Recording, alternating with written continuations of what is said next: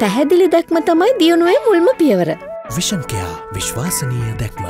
අද 17 වෙනිදා ලංකාදීප දිනපතා පුවත්පතේ 5 වෙනි පිටුවේ සඳහන් ප්‍රවෘත්තියක් පදනම් කරගෙන සමහර සමාජ මාධ්‍ය ඔස්සේ මම අදහස් නොකරපු අර්ථකථනයක් මහමැතිවරණයේ කල්දැවීම සම්බන්ධයෙන් ප්‍රචාරය කරන බව පේන්න තියෙනවා. මම හිතනවා මේ තත්ත්වය අපි නිවැරදි කළ යුතුයි වහාම. විශේෂයෙන්ම ඊයේ සජීවී ලෙස ප්‍රචාර වෙච්ච ප්‍රචාරයේදී හෝ කිසිම කෙනෙක් මේ සම්බන්ධයෙන් එවැනි අදහස් ප්‍රකාශ කිරීමක් කළා තිබුණේ නැහැ. හැබැයි අද ලංකාදීප පුවත්පතේ ප්‍රවෘත්තිය ඒ පළ කිරීමේදී එම මාධ්‍යවේදියා විසින් වරදක් කළයි කියලා මම කියන්නේ නැහැ. නමුත් ඒක තේරුම් ගත්ත සමහරු වැරදි අර්ථ නිරූපණයක් දක්වන නිසා තමයි මම අදහස් කළේ මේ පිළිබඳව යම් පැහැදිලි කිරීමක් කරන්න අවශ්‍යයි කියලා. දැන් මහමැතිවරණයක් කල්දැමීම සඳහා ඇතිවන හදිසි තත්වයකදී පාර්ලිමේන්තු මැතිවරණ නීතිය යටතේ එය කල්දැමීමට අවශ්‍ය වන්නා වූ ප්‍රතිපාදන හදිසි තත්වයන් තුළ තිබෙනවා නෛතික වශයෙන් මැතිවරණ කොමිසමට. ඒ සම්බන්ධයෙන් මම නෛතික තත්වය තමයි එතෙන්දී පැහැදිලි කරලා දුන්නේ. එහෙම නැතුව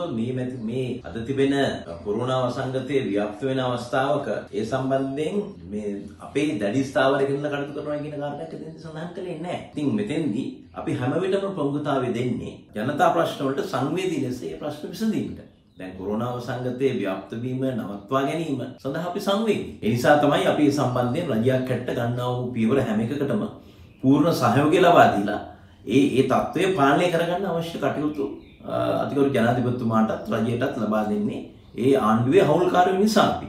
ඒ නිසා මෙවැනි වසංගත රෝග තත්ත්වයක් තියෙනවා ව්‍යාප්ත වීම වළක්වන්න නම් එහිදී මැතිවරණයක් කල් දාන්න අවශ්‍ය නම් මැතිවරණ කොමිසමට ඒ සඳහා අවශ්‍ය නෛතිකත්වය තියෙන බව පැහැදිලි කිරීම සමහරව අරගෙන තිබුණේ ඒකට වැරදි අර්ථ නිරූපණයක් දීලා. ඒ නිසා කිසිම අවස්ථාවක ජනතා ප්‍රශ්න වලට සංවේදීව ප්‍රශ්න විසඳනවා මිසක් එහෙම නැතුව ඊට එරෙහිව කටයුතු කරන ප්‍රතිපත්තියක් අපි ඉතිහාසය තුළම තිබුණා නැහැ. මේ සම්බන්ධයෙන් තියෙන ස්ථාවරය ඒක. ඉතින් ඒක පැහැදිලිව තේරුම් ගන්නයි කියන්නේ කාරුණික ඉල්ලීම මේ සමාජ මාධ්‍ය නිර්මාණය කරන අයටත් ඒ වගේම මේ නරඹන අයටත් ඉතාම කාරුණිකව මම ඉල්ලා සිටිනවා. ඉතින් මේක ආණ්ඩුවක් හැට ජනාධිපති හැටියට මේ සෑම අවස්ථාවකටම රජයක් පාලනය බාරගත්තාම ඒකට අභියෝගාත්මකව අපි මුහුණ දෙන්න ඕනේ. ඒ ශක්තිය අපිට ඉතිහාසෙත් තිබුණා. අපි ශාලා භූමි පුපුරපු වෙලාවේ එදා මට තමයි එතනට ගිහිල්ලා නම් කරුණු රාශියක් මාස දෙකක් තිස්සේ ගිහිල්ලා නම් නොකඩවා ඒ තත්ත්වය සමනය කරන්න පුළුවන්කම ලැබුණේ. වෙන කවුරුත් දේශපාලනඥයෝ මන්තරම් කැපුන්නේ නැහැ සිද්ධියේ.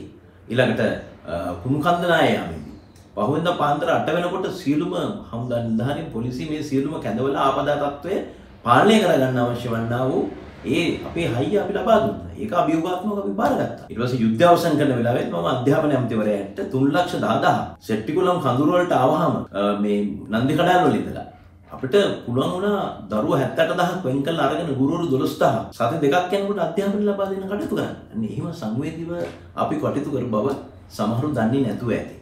ඉතින් මම හිතනවා එවැනි පරීක්ෂයක් අපිට තිබෙන නිසා මේ අවස්ථාවෙත් අපි අභියෝග මුහුණ දෙනවා. මැතිවරණ කොමිසම තීන්දුව කරනවා නම් මැතිවරණය කල්දැමීමත් සම්බන්ධයෙන් ඒ සඳහා පූර්ණ අයිතිය සහ ඒක මැතිවරණ කොමිසම තියෙන සෞඛ්‍ය අංශ සහ රටේ තත්ත්වය සැලකලා බලලා ඒ තීන්දුව ගත යුතුයි. Breaking.lk